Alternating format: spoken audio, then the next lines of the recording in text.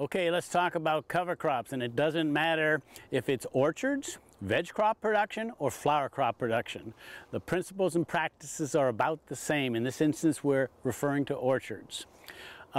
Cover crops and compost are your two principal tools for ramping up soil biology, ramping up organic matter, and the figures go something like with every 0.5% increase in organic matter, you get about 15 to 20% more nutrients across the board available.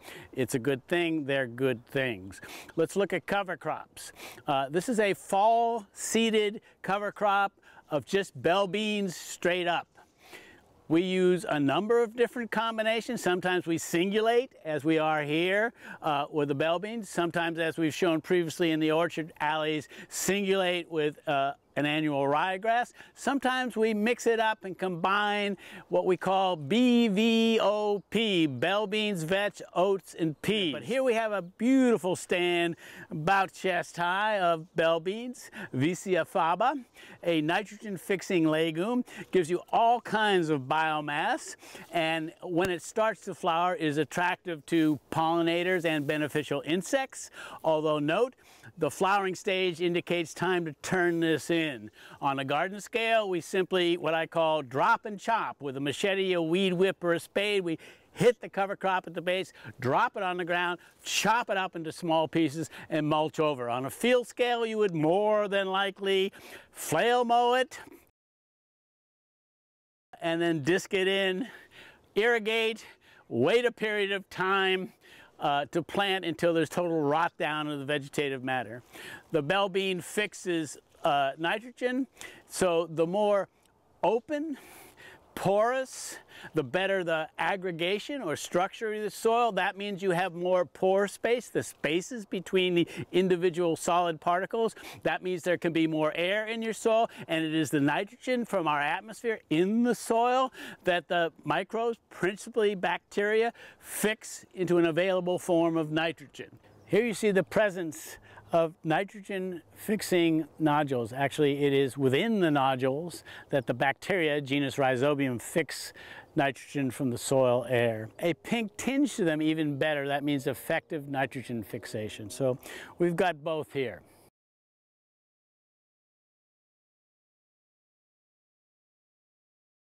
Here we have a super robust stand of mustard as a cover crop. Mustard, I might add, used to be the go-to cover crop for California orchards. It's not much used these days, but you might consider using it. Now, caveat emptor, buyer beware. Do not let your mustard go to seed, particularly in an annual veg crop system. What's that old New England adage? 1 year of seeding, 7 years of weeding. In an orchard, you still don't want a lot of weed pressure, but it's not as bad as in a veg crop situation. I've actually exercised this strategy previously on a garden scale with fruit trees, which is to grow a mustard cover crop. Let it seed, knock it down, leave it on the ground as a surface mulch. In the fall, when the soil's cooled down and the rains start to come, the seeds come up, and so you have a perpetual turnover of cover crop without having to work the soil so much. Works good. Not sure I would recommend it on a field scale, but it works good on a garden scale. Okay, to the mustard. As you see, it is a biomass producer. This is a little past the stage you would want to turn it in. Again, greener, more succulent makes for easier both break down and turn in. But here we have a marvelous stand, and you will see if you stand here quite a few species of native and non-native pollinators. There's the very utilitarian honeybee, European honeybee, Apis mellifera, but there are a number of solitary bees, including a couple species of bumblebees. My favorite is the yellow-faced bumblebee. And if you come in the afternoon, it seems more about 4 or 5 o'clock in the afternoon, there'll be a little swarm of tiny things, and these tiny things are, by research, parasitic wasps that are very beneficial in terms of controlling detrimental insects. So a stand of mustard, coming into bloom, time to drop and chop and turn it in before it seeds. But in the meantime, we gain the dividend of attracting the 3 Ps. Pollinators, again native and non-native, predators, and parasitoids, which is just fancy talk for beneficial insects. Let's talk a little bit about the root nature of mustard. Doesn't have much of a root system compared to, say, the grass with a marvelous rug of fibrous roots, but what it has is a taproot, again often called a biodrill. Now I broke this off, but it probably went down another foot or so, and if you leave this in to maturation, it can have a considerable effect at breaking up compacted soils, particularly at depth.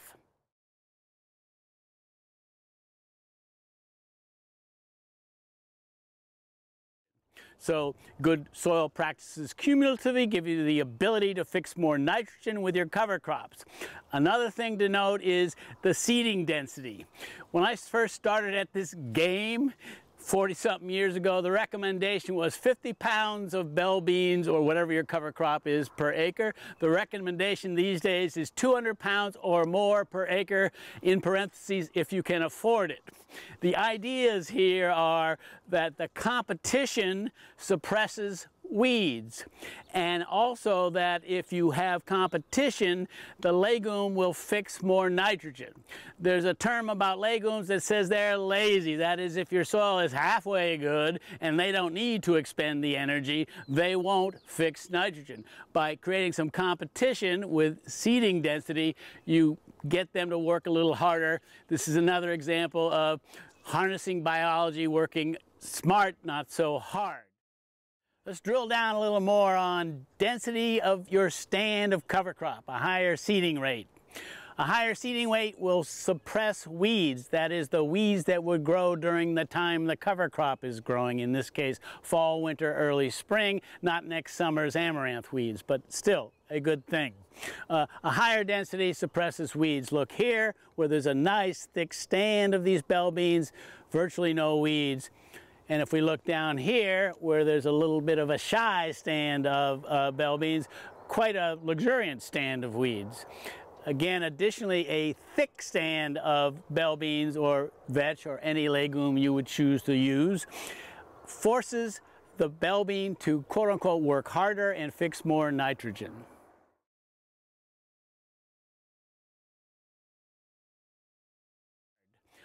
You want to think about turning in your cover crop at the ideal stage, and this is almost the ideal stage, just as the legume is starting to come into flower while the tips are still extremely lush and succulent and the bases haven't got too woody and carbonaceous. This simply facilitates chop up, drop down, turn in.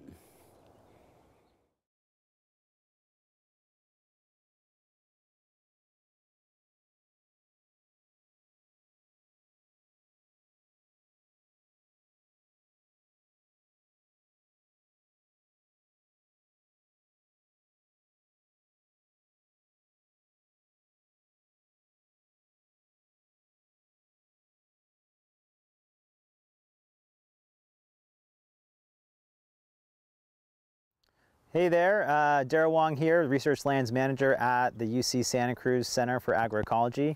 I'm here today to talk about our grain drill. This is, I'd say, one of the more important tools for organic growers because it allows us to be really kind of precise and creative with the cover crops that we sow. So we use it mainly, again, for cover crops. These will happen mostly in the winter, but sometimes in the summer. So right now, we're at kind of the end of fall, pretty close to winter. We had a break in the weather and are about to get some rain, so we're going to put some cover crop in the ground here. We're in our orchards, so in our stone fruits, and we're going to put in some vetch seed. Today we're seeding purple vetch. And yeah, so I just want to talk you through how the seeder works. So ours is a pretty small seeder. It fits right behind our tractor, so it's about 7 feet, 6 or 7 feet. This up here is the hopper. I'm going to put all the seed into here. So this can hold up to, probably about 300 pounds of seed. I'm just going to be putting in about 40 pounds for this sowing. That seed will spread along the bottom of the hopper here, and then Below this, there are all these drops that come out of the bottom of the hopper. So there's 13 individual drops that come out of the bottom of the hopper. We determine how fast the seed runs out by two things. One is how wide the opening is, and we can adjust that on the side. And then two, there's a gear ratio that we can adjust some gears in terms of how fast this is moving on the ground, how quickly this rod in the center spins. And the combination of those two things helps us determine how much seed we're gonna drop. Right now we're gonna go with a higher seeding rate, you know, higher than most people would ever recommend, you know, upwards of probably 140, 150 pounds per acre. But it's something we like to do really for weed suppression out here. So these drops, again, 13 different drops, they're spaced about 7.5 inches apart. So it comes down this chute here, drops out through this double disc opener. So these double disc openers, two discs that come together to a point, and these are really important for the grain drill because what that does is it slices a V into the soil, and if there's any residue or any trash on the surface, it'll cut right through that, make a little opening ditch. The seed will fall into that, and then this tamp wheel on the back just pushes soil on top of that seed, so we get that good seed-soil contact, which will get us good germination. We set depth by some of these spring adjustments for tension on the tamp wheel that will restrict somewhat how high the drill will go, and that's in combination with these kind of set springs here that again are kind of adjusting the tension, the downward tension. But most of the cover crop seed that we sow, especially the stuff in the wintertime, is just so hardy. You know, you could put it 2 inches down or you could put it 5 inches down and the stuff would come up, is what we found. So that's pretty much it. And then we just go ahead and we drive. And it's one of the most simple implements, I think, on a farm. They're pretty ubiquitous across the country, and like I said, it's one of the most important tools on the organic farm. Okay, so here's our seed. This is a 50-pound bag, so I'm gonna put in, you know, maybe half of it, somewhere around 25 pounds.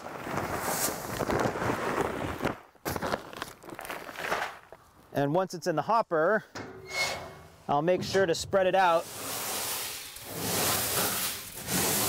so it gets evenly distributed and none of my drops are empty when I'm driving.